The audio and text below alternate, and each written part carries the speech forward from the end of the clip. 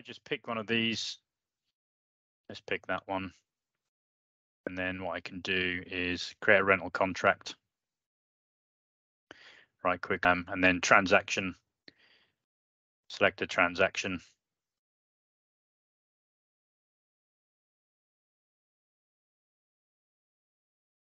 And then because we place the requisition in the online cart system, everything's pre-populated. I don't have to double tap entry anything. You can see all the information is pre-populated. So all I'd need to do on that is just check the rates. And again, you know, the rates can pull in, you can have specific rate sheets and rate cards for specific projects or clients. So this same excavator could be a different price on a different project. You've got lots of different features and tools that you can use.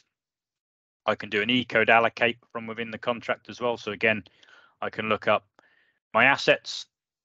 I can see what's available. I can see the age of the asset, how much it cost us, what its net book value is, its date it became available or is becoming available based on estimated off rent dates. So I can make decisions from actually within the contracts on what's going to be the most suitable. So if this is a high profile site and one of your best clients, then I'm going to give them the best asset that's the newest.